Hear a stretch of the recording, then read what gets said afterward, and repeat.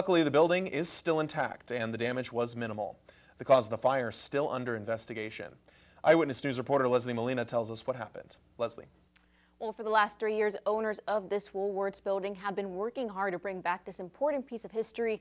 They told me this fire will not stop them from continuing their restoration attempts. This Woolworths building on 19th and K Street is special.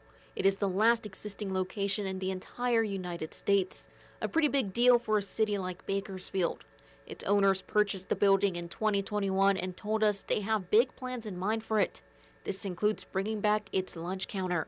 We want the Woolworth building to still belong to the community and be a center for creativity and community and commerce.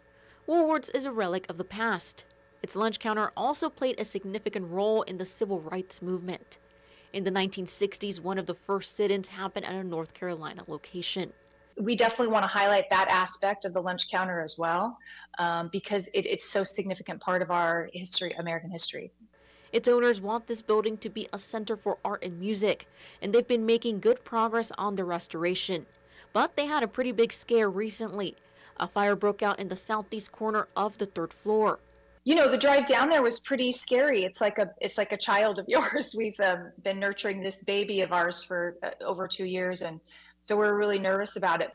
Luckily, the damage was minimal, as this picture here shows some of it. But arson investigators are stumped as to what caused this fire because it does not seem to be man-made. Despite this, owners are pushing forward and they expect to have its grand reopening March of 2025. We consider it a great responsibility. We also consider it a great opportunity, not for us personally, but for the town of Bakersfield. This has the potential to put Bakersfield on the map. During my time talking to Emily, she also shared that this Woolworths location could become a historical landmark. In studio, Leslie Molina, Eyewitness News. Hi, I'm Rochelle Murcia with Eyewitness News Bakersfield Now on YouTube. Thank you for checking out our YouTube channel where we have tons of great content to choose from. While you're here, go ahead and click on the subscribe button right there. That way you can stay up to date on all the things related within Kern County. Thanks for watching.